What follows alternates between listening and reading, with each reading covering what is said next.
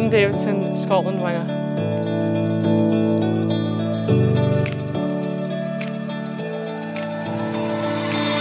This is my house that I stay at with my mum and my dad and my wee dog Rollo. So we knew the cameras were coming today along, so we've dug out some of your old photographs from all your sports at school. I can see that with some of the pictures that you've got out. Rugby, running, skiing. Aye, when my mum used to drag me along for 5Ks to this day. Santa dash. Tried not to make them too embarrassing. Pony ride. Aye, well, how can you know with this week? When she was little, I used to take her to dancing classes, but that wasn't for long.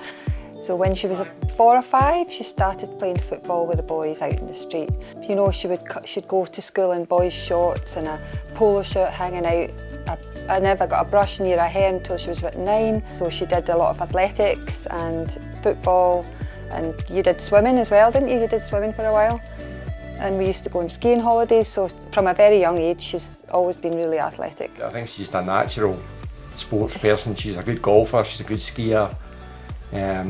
She's just one of these people that, you know, thrives on sport. If you give her a table tennis bat, I'll beat you. She's not bad.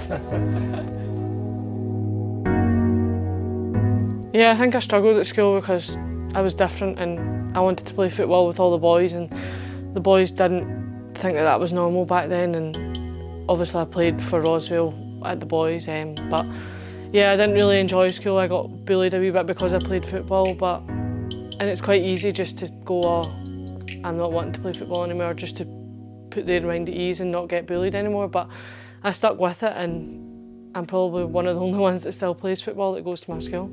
Yeah, I'm just so glad that I stuck by it. Same with my mum and dad, like grateful that they let me stick by it, because it's not easy as a parent coming home and your daughter's not enjoying school because of the sport that she's choosing to play. But I'm delighted that I stuck by it because I'm now doing it day to day and I'm loving it. The bullying was hard to watch, you know, when your child comes home unhappy, it's really hard, but they have to go to school. So the first opportunity that she had really, she left and went and did a college course, and then the year after that she was successful in getting selected for the National Performance Academy in Edinburgh, and went back into education there. So it's a route for everybody, it doesn't always have to be school. We're now heading to Bishopbriggs, where it all began and where I spent most of my childhood, where I grew up and went to school. Yeah, well, this is my old house here, and I had a friend in that house there that we used to play football with, and one at the end of the street. Yeah, I was here from 2 years old. I think I moved away when I was 16, 17.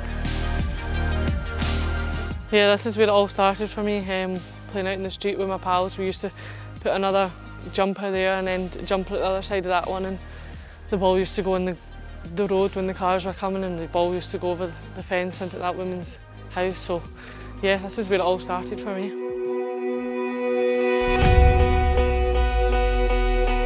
Obviously at Glasgow City, they're like second family, and that's where all my friends are in the football industry. And I think with girls going through what I would be going through when I was younger, just to stick by it, and people looking up to me, like, just stick by. If you love the game that much, then you will come out the other side, and nobody can decide what you're wanting to do with your career.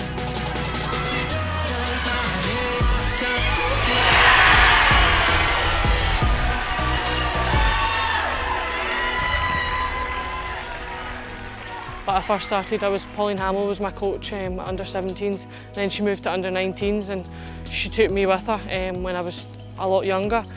So yeah, I'm really grateful for that. And yeah, actually I had a part-time job not too long ago, working with Tesco doing the delivery driving, and Pedro phoned me. Obviously it was an unknown number because I'd never had a call up before, and Pedro was only new as well. So yeah, and he phoned me, and obviously I was lost for words. I did not expect the call up when I got it.